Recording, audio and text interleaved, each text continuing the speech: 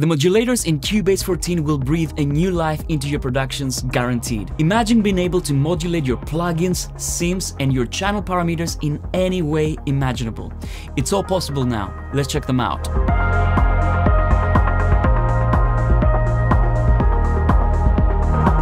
Cubase 14 introduces 6 new modulator types. You can find the modulators right here in the lower zone. If you click on modulators, you will be able to find the different types. So we have LFO, envelope follower, shaper, macro knob, step modulator, and mod scriptor. So what is a modulator to begin with? A modulator allows you to automate or animate any parameter inside Cubase, like a filter of a synth or the level of your track. Let me show you how easy it is to introduce a modulator into any parameter. For example, I have an initialized patch in Retrolog right here, and it sounds like this. And let's say I want to add an LFO modulator to my cutoff. All I need to do is go here and show my modulators, and now I can add a modulator. Let's pick an LFO in this case. Now immediately, if I click on a parameter, this is going to be modulated. Check it out. And now, of course, I can change the parameter of the modulator right here. And the LFO can be synced to your tempo, or it can be completely free. You can adjust the depth of the modulator like this, and you can turn it from bipolar to unipolar. Let me show you an example where I've set up many destinations to this LFO. Right here, I have a Retrolog instance, and you will see that I am modulating the cutoff, the noise, the number of multi-voices, the reverb mix, and I'm also modulating the mix parameter of the Shimmer plugin, as you can see right here. So now let's see how that sounds.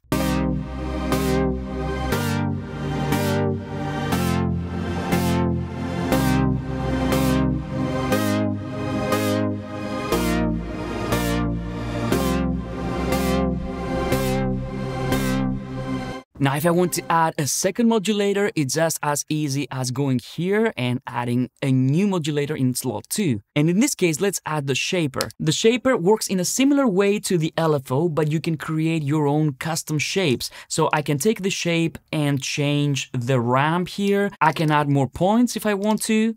And it comes with some pre-made shapes as well. So now if I want to, I can modulate the speed of the LFO with the shaper. So let's go and add a destination, and I'm going to add the speed of my LFO.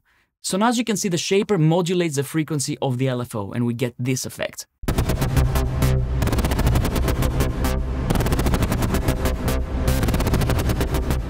And the shaper modulator can be set into loop mode or one-shot mode, depending on what your needs are. You can also adjust the grid resolution, or you can set up your syncing options right here. You can set it to free, sync to project start, and MIDI. Next, I want to show you the envelope follower modulator. And this is a modulator that allows you to use any audio signal to modulate a parameter of a plugin, of a synth, of any parameter in Cubase, really. So let me show you an example. I have this loop here.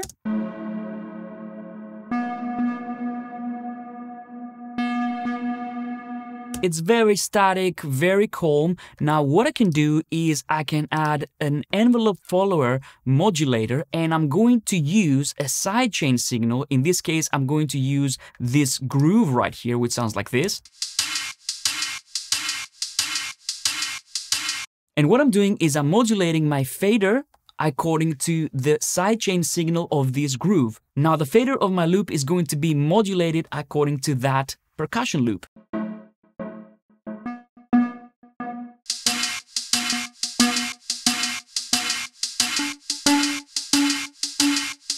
And here we can set the attack, the release, the threshold, and the gain to modify the modulation coming from the sidechain signal. So if I want to have a little bit of a longer release, I can just turn up the release.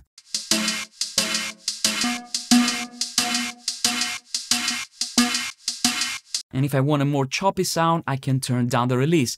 It goes the same with the attack. If I want a slower attack, I can just turn up the attack. But you don't need to have a sidechain signal necessarily to have the envelope follower work. In this case, I have this drum loop here, and I've added a frequency EQ. And I'm using the envelope of this same track to modulate the parameters of this EQ. So when the kick drum and snare hits, I'm getting a little bit of boost in the low end, but I'm also getting a little bit of reduction in some harsh frequencies. Check it out. I'm going to open my modulators here, and you can see that I have 3 envelope followers modulating the gain of 3 bands. I'm going to turn them on and off so that you can see how it sounds.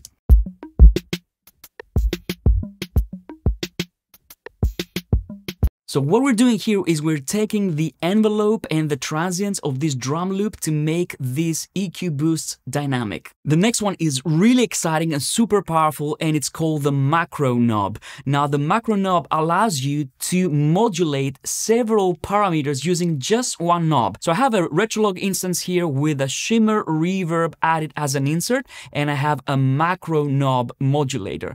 And this is assigned to so many different parameters. So I have the mix of my shimmer reverb, I have the pitch of my shimmer reverb, I have the feedback of the shimmer reverb, but I also have the multi-detune of my oscillator right here, and I have the multi-voices, the delay mix, the filter cutoff, the modulation depth, and the LFO frequency. So basically I can start with a very simple and boring sound like this. And now when I turn up the Macroon knob, you will see all these different parameters changing.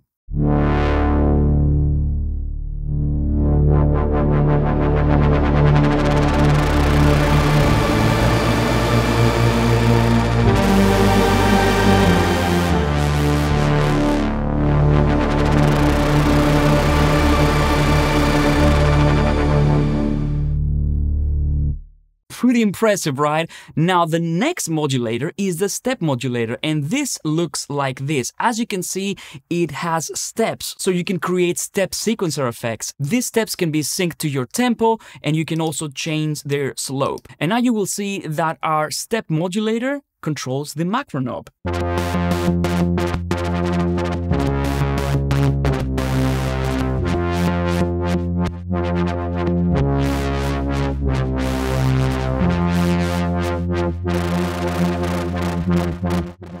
The last modulator I want to talk about is the mod scriptor, and this is a fun one because this allows you to create your own presets using your own scripts. In this case, I'm going to use one of the included presets called Apply Randomness, and what I'm doing here is I'm using it on a Retrolog instance where I have 2 oscillators, and what I'm doing is I'm adding randomness to the pitch of the oscillator 1 so that we can emulate this organic character of analog synths. So pitch drift, filter drift, and all these lovely things. Let's listen to the sound without the mod scriptor first.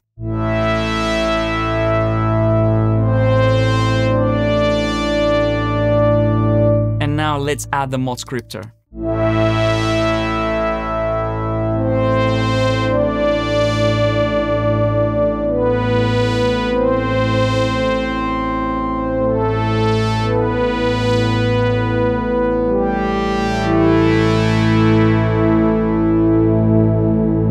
See how unpredictable the drift of the oscillator is. I love this, and you can create your own presets if you want to dive into it. We're just scratching the surface of what the modulators can do in Cubase 14. The limit is really your imagination. Mixing, production, or sound design, the modulators will be your new best friend.